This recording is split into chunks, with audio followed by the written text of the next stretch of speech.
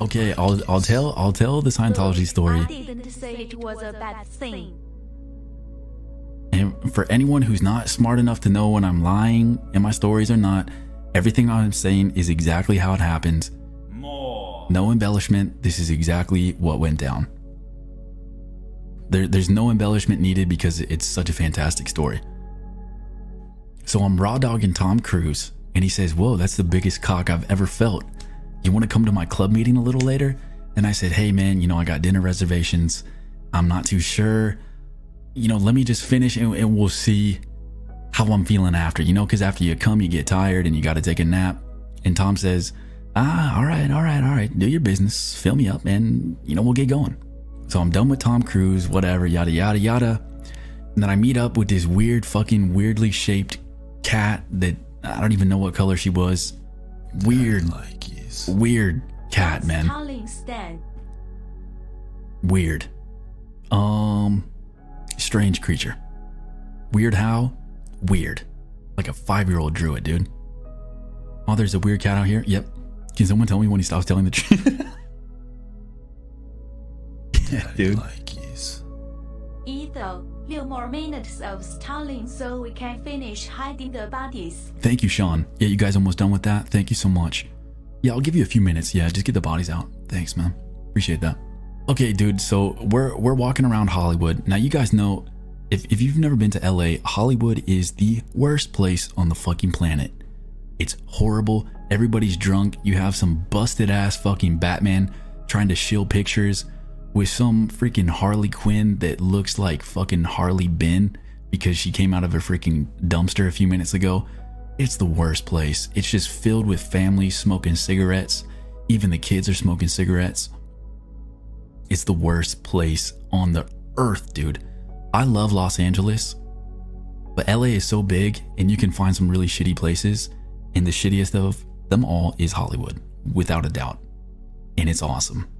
It is the best place to go people watch because it is so fucked up and so gross. I don't recommend going to Hollywood to have like a good Hollywood experience. I recommend you going to Hollywood to feel better about your own life. You should go to Hollywood as a means to produce serotonin in your brain that makes you say, "Hey, my life's not so bad." Only reason, dude. Ethel, can you stall for a few more hours? I haven't finished watching hers. Oh yeah, Sash, I got you, man. Thanks, dude. So me and Yan are walking around Hollywood, just checking things out, and it's fun, like, just people watching, whatever. And we're walking past like this one area, and we see all these people like dishing out these cards. Like, what the fuck? And I have my hands full, so they're trying to give me this shit, and like my hands are full. How the fuck am I supposed to grab it? So I'm already ticked off, dude. What is it? And obviously I can't grab it. Hands are full. Now they keep trying to give it to me. I'm walking down the street, so I just like push out my tummy. Dude, I feel bad. I pushed out my tummy into this young guy because he was trying to give me this fucking pamphlet, and he just like was like, oh my, literally said, oh my, and pulled it back. So we keep walking. I'm like, dude, like, what the fuck is that? And she's like, man, yeah, I don't know either. And we're walking. And then I'm like, oh, yo, like, this is the Scientology Center. And it's a huge building. It looks like a giant chapel. It looks kind of like a museum on the inside. It's beautiful. It's a beautiful building. It's a spectacle, dude. And Savi, thank you so much. So we roll up to the Scientology building, and it has like this huge display of all the Dianetic books. Now, if you've never seen the Dianetic books, it's kind of like the Bible for Scientology. Written by, what was his name? Ronald Hubbard or something like that. Nyan was telling this story earlier. You have to put telling in quotation marks, dude. But thank you so much for 2 months. L. Ron Hubbard, yeah. If you've never seen the Dianetics book, it honestly looks sick. It looks like a magic card. It looks like if someone was writing science fiction, they would have written this book. Oh, wait. That is what happened. It looked like one of those old, like, cheesy fantasy books, you know? Because it has, like, a sick, like, volcano exploding, erupting. It looks sick. It looks like, who's that one author?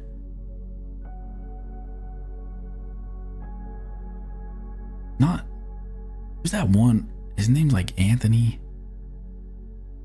Ryan? Is that? More. I've read so many of his books. How do I not remember? You guys know who I'm talking about? Not Tolkien. He's like a younger guy. Chuck Tringle and Rand. No. Bless ya, Lord. Anthony Ryan? I think it's something like that. Optimus Prime? Yeah. Tucker Carlson? Pierce Anthony? The Grimm brothers? Wait, how does it...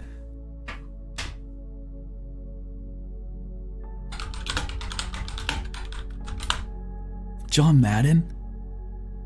Dude, I'm gonna say this guy's name and you guys are gonna be like, oh yeah, I've read his books before.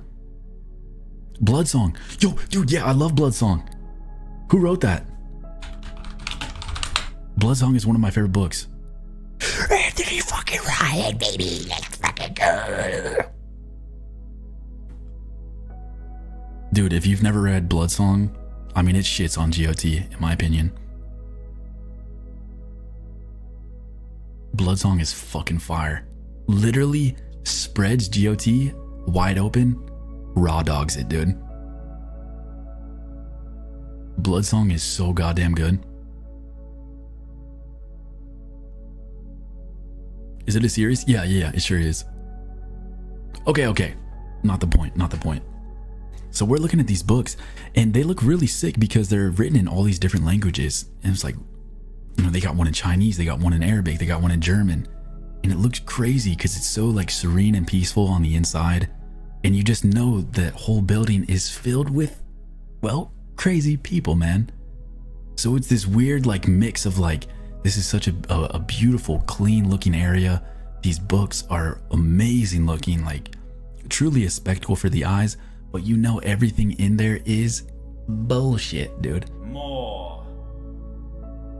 It's almost entrancing, like, to see something so beautiful wrapped up with so much bullshit. It's incredible. More. It's kind of sick, honestly. So we're looking, right? We're looking at these books and I start I say, yo dude, you want to see me rip a fat vape cloud on this Scientology building? And Yan was like, yeah, fuck yeah, dude. So we just start ripping fat vape rips on the side of this Scientology building, pretending that we're like Xenu.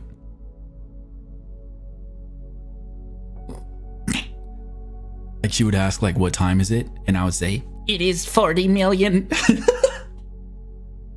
Like we just totally like got rid of all, you know, modern systems of telling time. Just, it is 40 million. And all of a sudden, freaking Jack Skellington, slick doggy fucker, comes out of the Scientology building looking like he just rolled out of some sort of coffin, dude. Rolls up, looks at me and her and says, you guys ever seen a bookstore before? And I said, what? And he said, a bookstore. And I said, no, what? And he said, a bookstore. And I said, yeah, we're looking at books. More. And he said, yeah, I'm just making a joke. And then I said, oh. And then he fucks off. Dude, how are you gonna brainwash me if you insult us first? Is their approach like some sort of like You know, to like break us down and then build us back up. Negging? Is that negging? He's being tsundere? Or Scientologist tsundere? Strange tactics? Standard negging approach? Really? It 100% is? Wait, you think so? You think that's a tactic? No way. Dude, wait. Maybe it was a tactic. Dude, hold up. Hold the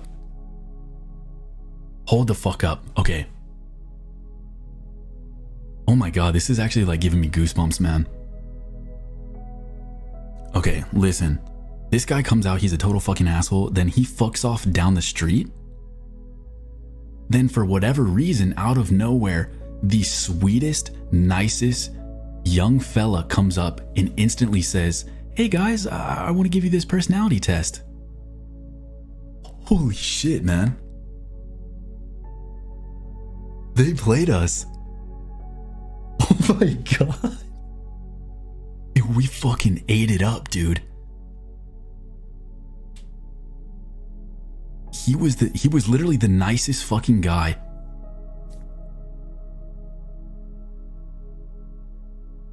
He was this young, really cute, sweet gentleman and said, "Hey, I want to give you guys this personality test." And we fucking ate it up. And I said, "Oh shit, yeah." Because we had dinner reservations in a little bit and we had some time to kill. So I was like, dude, like, fuck it. Like, let's just go in and do this. And Yan's like, yeah, are you sure? I'm like, yeah, dude, let's just fucking go in. Like, what's the worst that can happen? Like, I kind of want to see what this is all about.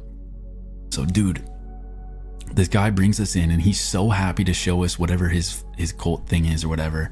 You know, it's kind of like when your son or daughter comes home and they're like, you know, showing off their new cult and you know, all excited about it. So you feign ignorance and you're like, "Oh yeah, what's this? Like, who's Xenute? You know, how are my Dianetics?" You know, that kind of thing. So they bring us in and they instantly give us like hand sanitizer and we wash our hands and they treat us really nice because on the inside is the nicest old lady. It's like your aunt or like a grandma. And she's so sweet and says, "Here, honey," and gives you all of this hand sanitizer and then says, "Oh, would you guys mind putting on these latex gloves?" And she's so nice that I didn't even think it was weird to put on latex gloves. I said, "Yeah, all right."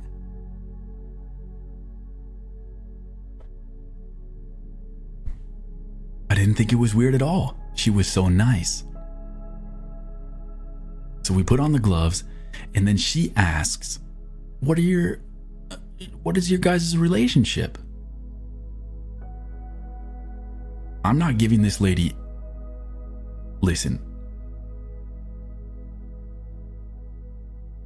I trust these people as far as I can throw them. I'm not giving them anything, dude. So I said, "Oh, we're brother and sister." You know, that's what everyone thinks we are, me and Yan. You know, we're brother and sister. And she said, "Oh, that's so sweet." I said, "Yeah." More. Then she asked for our name. Now I'm in the mood to not divulge anything about myself, dude. You never know who's watching. You never know who's there. So, dude, I kept it cool, man. More. This is just a fucking, you know, if you've been on the streets before, sometimes you gotta lie. She said, "What's your name?" I said, without it skipping a beat, I said, "Roger." And I said, "Yo, Nyan's cool. Like, she'll be able to think of something. You know, we've RP'd countless times. She'll be able to come up with something good." I said, "Yeah, my name's Roger." And she said, "Oh, that's great. And how about you, miss?" Holy shit, man. I'm Natasha. Oh.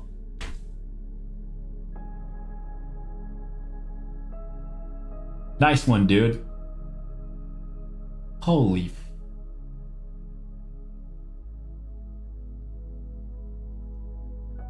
Nice one, dude.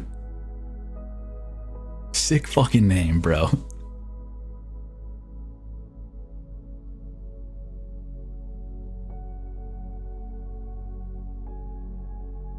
Oh. Yeah, I know she wanted to say Randall. I mean, dude, it could have been any girl's name. It didn't have to start with an R. I don't know why. She's so obsessed with alliteration. It didn't need to be anything. Just anything that wouldn't dox herself.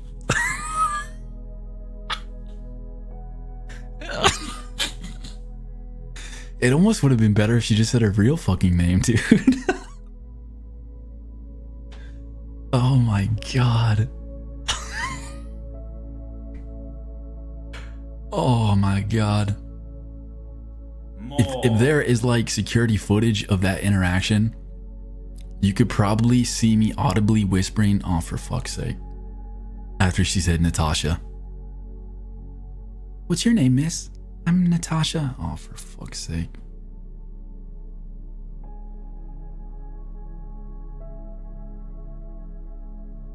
More. Was she visibly sweating? Now here's the thing, dude. I can keep it together in those kind of situations. Like if we're goofing, if we're like fully acting, because in that moment I was just acting, right? I'm really good keeping character, but if I even saw Nyan in my peripherals, I would have lost my shit and cried laughing. So I did not look at her once, dude. The whole time we were in there, didn't look at her. If I did, game over. Didn't even see her there. More. Now the lady's like, you know, we're gonna take a personality test. We're gonna take an IQ test. Already, I'm fucked, okay? Don't want to take an IQ test in front of any other people. That sounds terrible. More. But she says, you know, we're gonna have to, you know, sign you in, and you're gonna come over here to the front desk, and we're gonna sign you in and get you ready. And I said, okay, cool. And we have to sign in with our first and last name. More. Well, shit, my name's Roger, and now I need to think of a last name. And now I have to make it so that Nyan can see my last name, because I said we're brother and sister, so if she doesn't have the same last name as me, game over. More. So I tried to write something as simple as possible. So I just wrote Roger Rupert, and I tried to like shift it over so that Nyan could see it, and I could kind of see her looking at mine, but I could also see that she couldn't see everything in my last name because she wrote R-O and then just a bunch of squiggles. As if there was some earthquake that had just magically went off mid word. Roger.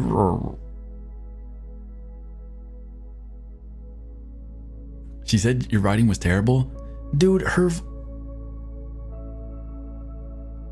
I'm not gonna get triggered by that, man. Roger.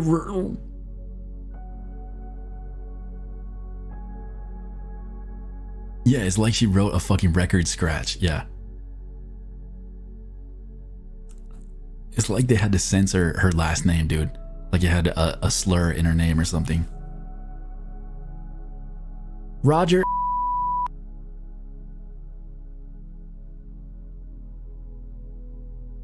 Roger.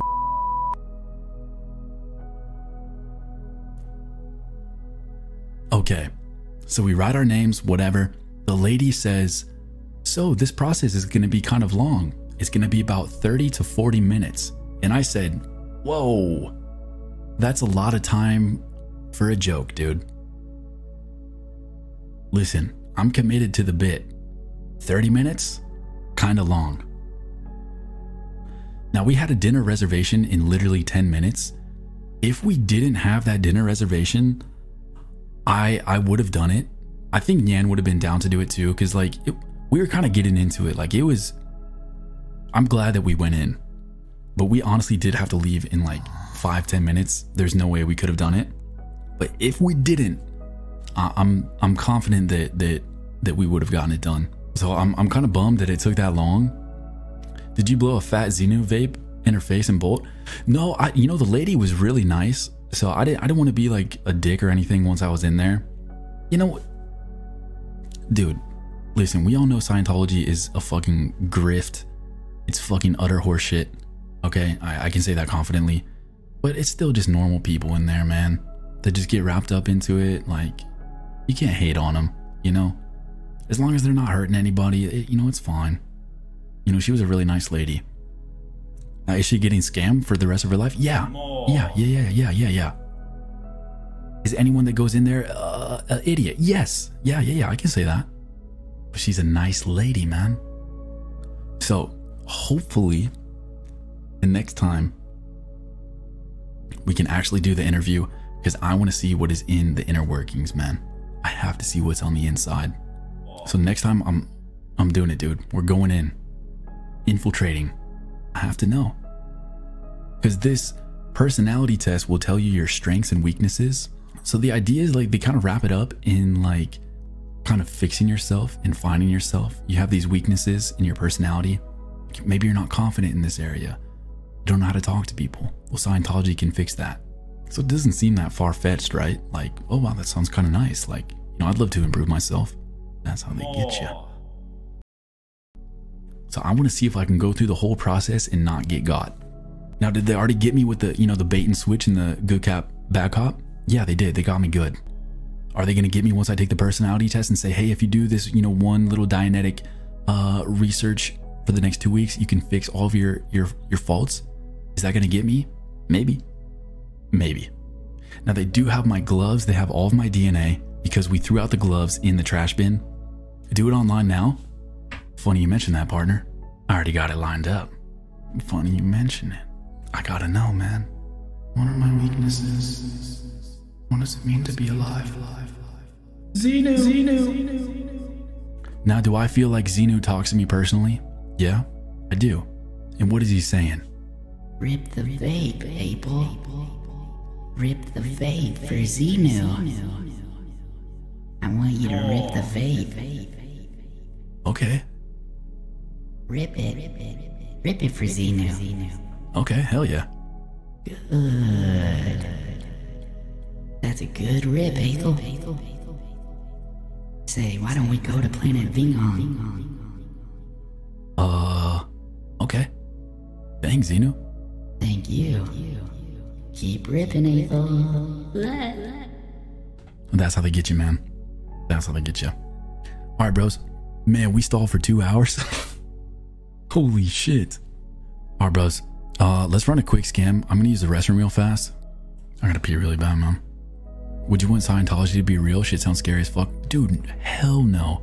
Honestly, Scientology test might be better than Dark Souls 2. Should we just do that instead? All right, we might do that instead. No? Okay. You guys can decide while I'm gone. I'm down for anything, man. You guys decide. We'll do whatever. I'm down for Dark Souls. I'm down for finding my faults. You want Dark Souls? Okay. Every death he answers a question on the test. Is we're doing with Nyan, otherwise Dark Souls? Yeah, that would be fun if we took it at the same time.